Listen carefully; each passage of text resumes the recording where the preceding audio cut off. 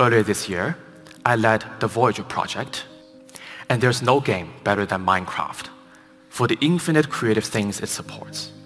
Minecraft has 140 million active players, and Minecraft is so insanely popular because it's open-ended.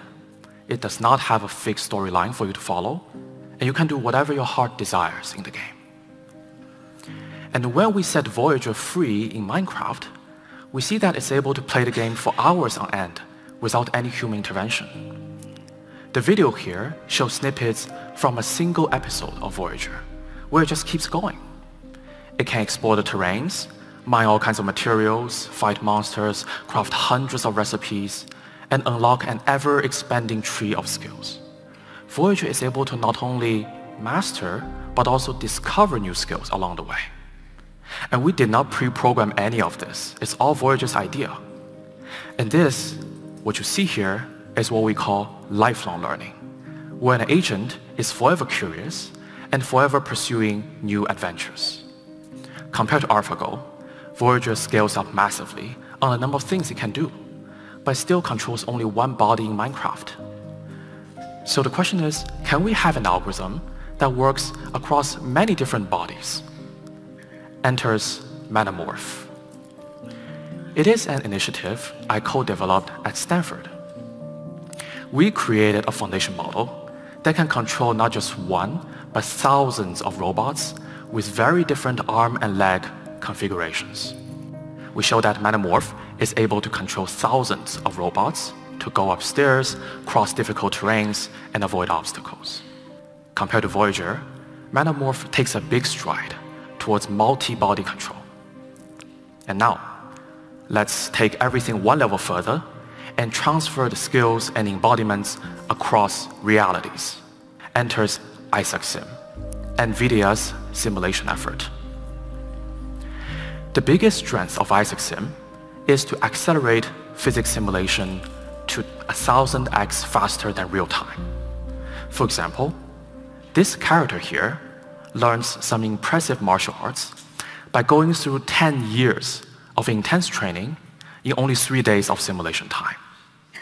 So it's very much like the virtual sparring dojo in the movie Matrix. And what's more, IsaacSim can procedurally generate worlds with infinite variations so that no two look the same. If an agent is able to master 10,000 simulations, then it may very well just generalize to our real physical world, which is simply the 10,001st reality. As we progress through this map, we will eventually get to the upper right corner, which is a single agent that generalizes across all 3 axes. And that is the foundation agent. And we train it by simply scaling it up massively across lots and lots of realities. I believe in a future where everything that moves will eventually be autonomous. And one day, we will realize that all the AI agents across WALL-E, Star Wars, Ready Player One, no matter if they are in the physical or virtual spaces, will all just be different prompts to the same foundation agent.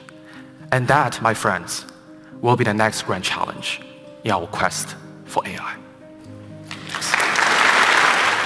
So this is Dr. Jim Fan, and outside of OpenAI, he's probably one of my favorite AI researchers. Recently, he posted this announcement that his TED Talk is finally live. He proposed the recipe for the foundation agent.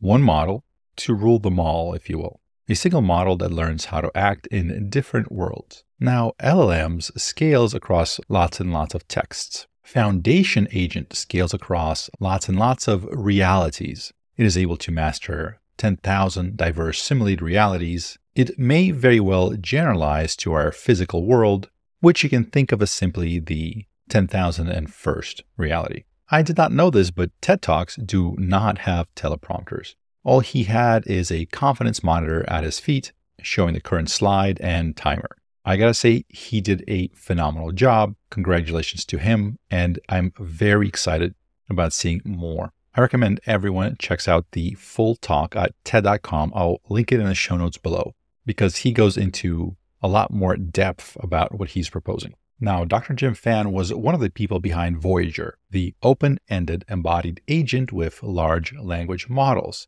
That's him right there, Dr. Lingxi Jim Fan. He's one of the senior AI researchers over there at NVIDIA. The really impressive thing about Voyager was that it was able to learn continuously. As you can see here, a lot of these other ones, including AutoGPT, eventually they plateau, they stop learning, they don't progress. In fact, even Voyager, without its skill library, plateaus at some point. It stops improving. The full architecture Voyager keeps going and going and going and going. You get it. It's a lifelong learner. It has an automatic curriculum where it learns skills. It writes code that executes those skills. The code is basically the skill. It tests it out in the environment to see if it works, does self-verification, and adds that skill to the skill library. Now, if you want to see this in detail, I did a video. I'll link that in the show notes. This was one of the first big AI research studies that kind of blew my mind and opened me up to what was possible. I had no idea that GPT-4 just out of the box could do all of this, much less without vision. Since then, the same team dropped another massive bombshell. By the way, a lot of them are at NVIDIA. This was sort of the NVIDIA's research arm. They taught a robot how to spin a pencil in its fingers like this, something that was before considered near impossible. But how they did it was even more interesting. Here's that paper. Eureka, human-level reward design via coding large language models. Again, they use GPT-4 here. GPT-4 codes what's called reward models for various robots that are simulated in Isaac Gym, NVIDIA's simulation for robots. The code is tested out, it's ran through in the Isaac Gym, and then the results are given back to the GPT-4 with feedback. It looks at it, tries again, and this keeps going in circles as GPT-4 tries to improve on its ability to write code that gets these simulated robots to do various functions. Again, you can see the full video that goes into details about how it did, but the main point I think is it did very, very well. A+++. It was better at writing reward code for robots than human experts were. It came up with novel solutions, new, never before seen solutions that humans didn't even think of. And finally, Dr. Jim Fan, towards the end of the lecture, was talking about how that can translate to foundation agents. Agents that are basically able to do anything in any world, regardless of physics or complexity or friction or whether it's a digital world or the real world, our world. They go into a simulation, they learn how to do that. The time runs very, very fast in that simulation. Years pass very quickly, and millions of these robots work very, very hard in the simulation to figure out how to do stuff. When they do it right, they get rewards, plus one little robot.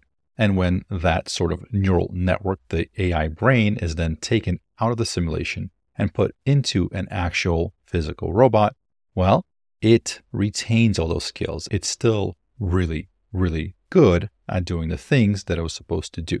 So the simulation learning translates really well into real life physical scenarios. Now, NVIDIA isn't the only one that is seeing these results. Google DeepMind, of course, has seen a lot of similar results. We're seeing the same thing from OpenAI and some of their earlier research.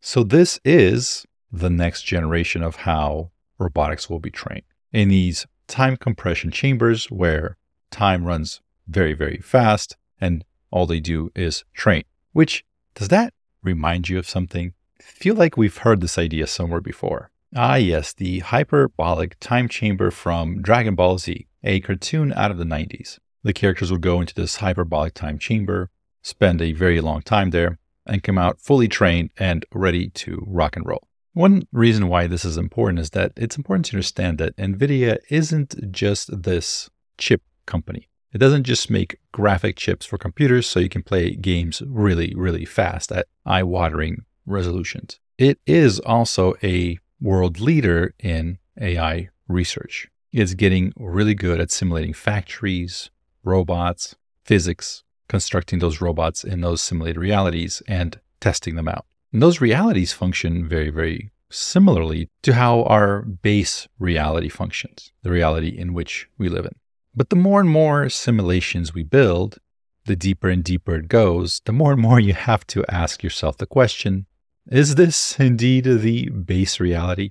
Or are we just little automatons running in here, learning new skills, figuring out how to do stuff for the benefits of the people above us in the real base reality, who are probably wondering if their reality is the base reality. All right, I'll just leave it right there. I hope you enjoyed that. My name is Wes Roth, and thank you for watching.